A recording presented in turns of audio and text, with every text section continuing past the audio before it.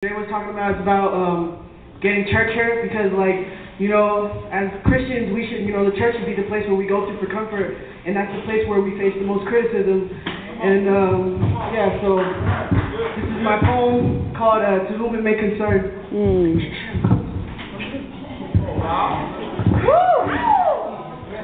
To whom it may concern, I have pages for you to turn, I have scriptures you can abuse, I have souls for you to burn, secretly judging me because I'm different. But we two peas in a pod, thinking because you hide your sins, it makes you much more closer to God than I could ever possibly get. Than I could even possibly know. You see, I wrote this poem so we could both spiritually grow, and how you spiritually condemn my soul as if I was a spiritual lover. Mr. and Miss, I don't know what you've been told, but see, the Lord is also my shepherd, so to whom this may upset, we could sit here and debate while you utilize scriptures of love to introduce your views of hate. But contrary to your belief in what you think may be my fate, I know my soul is bound for heaven. My relationship with God is great, because when I wake, I repent, I'm a sinner. And I know He sets me free. Now tell me, Mr. and Mrs., what makes you so different from me? Yes, to whom this may displease, what makes you think you know my life?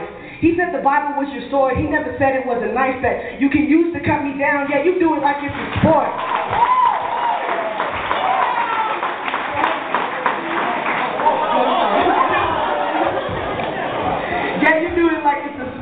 How quickly you forget that we've all sinned and fallen short. This poem's for those who judge like courts.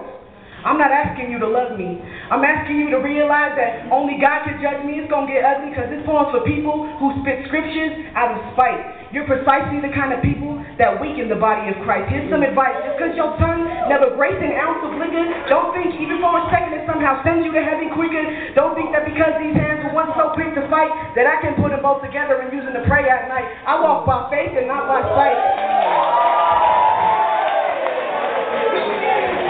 Yeah, maybe not as fast as you, but these lips once took bong hits and now they currently speak the truth. And these feet used to run the trouble and now they're currently being used to stand up for people like me who are sick and tired of being spiritually abused by people like you, who use the word of God to speak death and why. Because certain verses condemn me and the other ones don't apply, that just ain't right. Using my past as a weapon so you can hurt me. I know the wages of sin is death, but see, I also know of His mercy. Don't define people based on their past.